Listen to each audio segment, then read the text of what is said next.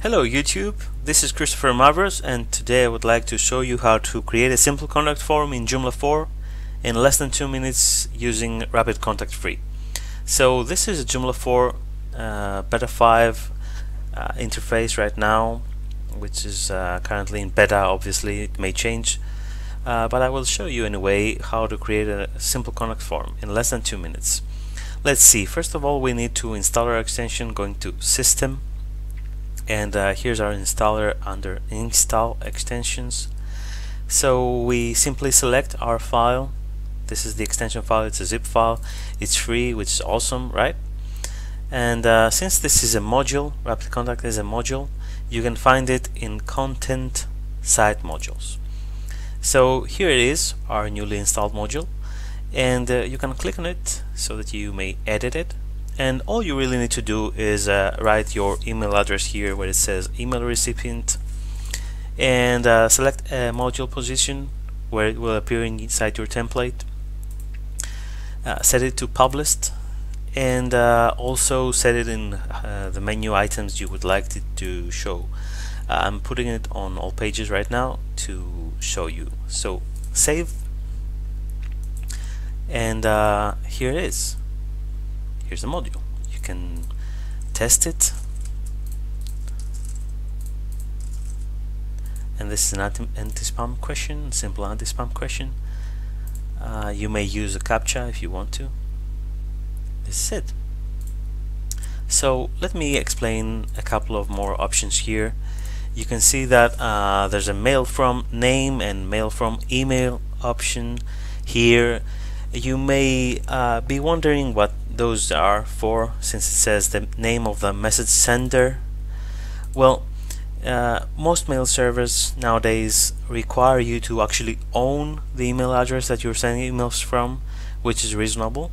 So you should set the your own details here, like your name and email for the emails that you receive, and the user's email address will be automatically filled in the reply to header of the email that you receive.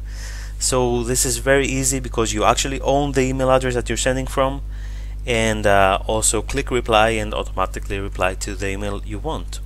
So there are more options here, like text options. You can change the placeholders that you see here, and the button.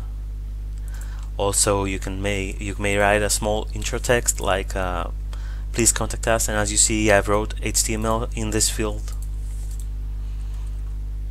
There it is. But if you don't know HTML, that's fine, you can just write your text here.